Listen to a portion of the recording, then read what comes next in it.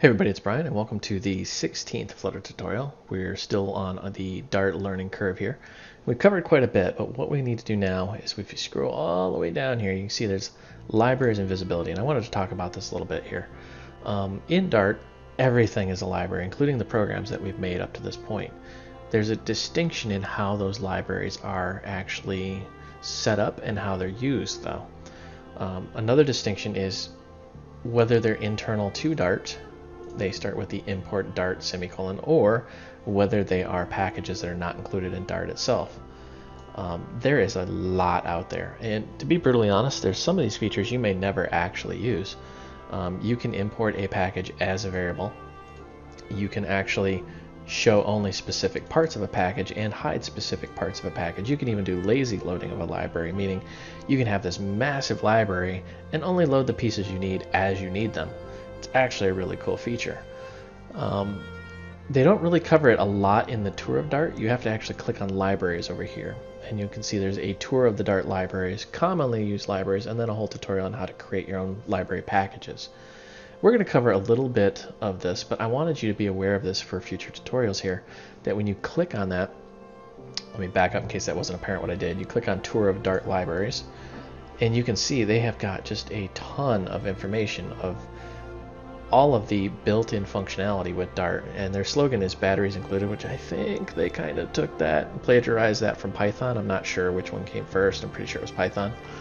But anyways, it is actually batteries included. There's a lot of bang for your buck in here. One of my favorites is they have, browser-based apps. They have I/O, they have conversion, and they have mirroring, which is reflection. So it's really nice to have this right into the library itself, so you don't have to go and get something external. However, back here, you should be aware that you can actually make your own, and you can publish it out on this thing called pub.dartlang.org. Now, if you're wondering what it's pub is a tool for managing Dart packages. And if you go out to pub.dartlang.org, you can see there is a lot out here. So let's say we want to, and I'm just going to pick something at random, image. You can see there's image pictures, Flutter image, zoomable image, image carousels, image transformers. Okay, let's try something a little more specific like resize. Alright, so here's a good one. Provides a server and web apps with the ability to load, manipulate, save images in various image file formats. And you can see it works in Flutter, it works on server, and it works on web. So we actually just click on this, and it gives you a brief rundown, and not all of these are created equally, mind you, but some of them have a lot of documentation, some of them don't. You can see the author. This was not an official Dart package. And you can see that it has no reliance on Dart I/O, so it can be used on both server and web applications. You can read-write all of these formats, read only those, and it has all of these functions built in. And it has changelog and how to install and how to use, which we'll cover in a future tutorial. But for this tutorial specifically, I wanted you to know that that functionality exists. Just know that there is a massive amount, and it's growing daily, of libraries out there for you to use, and just about any functionality you can think of is already out there, and it's, as you're listening to me speak, it is continuing to grow and grow and grow. I've heard a lot of programmers say, oh, Dart is dead, don't work with Dart. I've actually seen it grow right before my own eyes, and it's kind of crazy. So let's dive into this one. We're going to make our console app. We'll call this lib intro. Why, I don't know, just because I couldn't come up with a better name. Alright, so now that we have got this, a little bit of explaining what's going on here. You can see how we have this folder lib and we have this folder pub. When we use something out on the public, i.e. in pub Dart, it actually goes in here. And you'll see that in future tutorials. What we're going to be working with is right here and in the built-in libraries. So let's actually expand this. And this is just boilerplate. This comes with every single application that we've made to date. And you can see how it says import package, semicolon, and then it has the path libintro/libintro.dart as, because we're importing this as a variable. and then we can, down here, libintro.calc. And we can import this as pretty much anything we want. I mean, we could say cat. And then it will calculate using the function out here. And we've talked about this before, how we can add things in. It's a pretty strong feature to be able to do that. You can structure this pretty much any way you want. There are some caveats. One thing you'll have to have, and we'll cover this when we actually build our own library, is you'll have to have this pubspec YAML, which just has some details into it. All right, so what I wanted to cover is the differences here. So let's actually work with a built-in Dart package here. So let's say local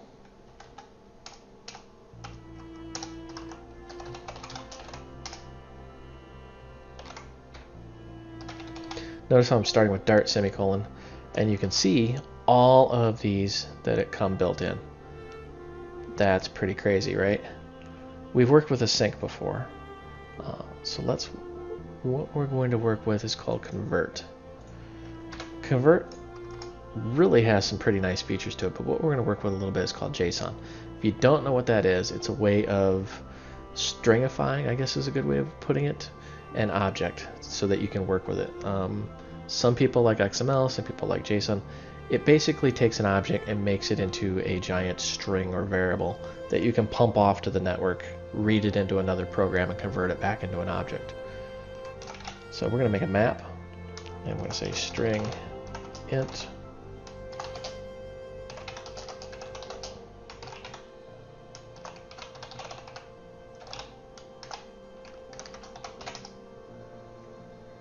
and then we're going to say map dot put if absent, and what we're going to do here is we're just going to say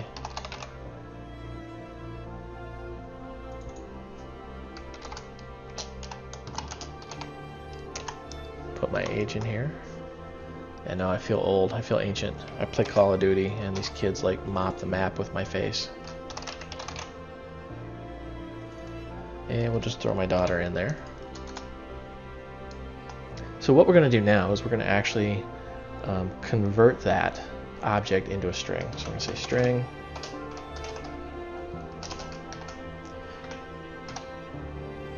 encode, and we're going to encode the map itself. And we're just going to print this out.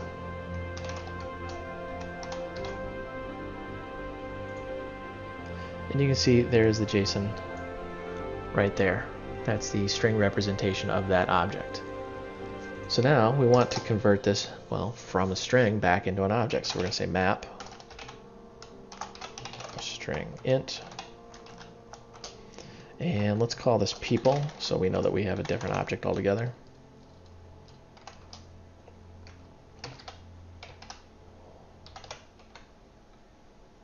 And we're going to take that string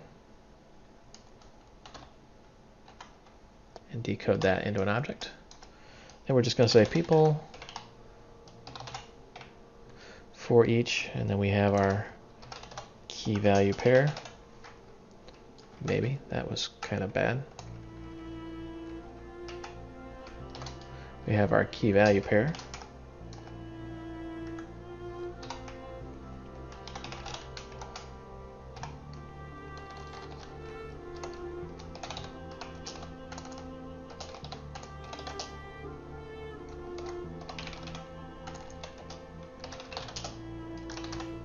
And we're just going to print that out. So really all we're doing is we're taking our map, our object, using JSON to encode it into a string, and then using JSON to take that string and decode it back into an object. And you can see here's our JSON, and here's our actual decoded object being printed out in the for each.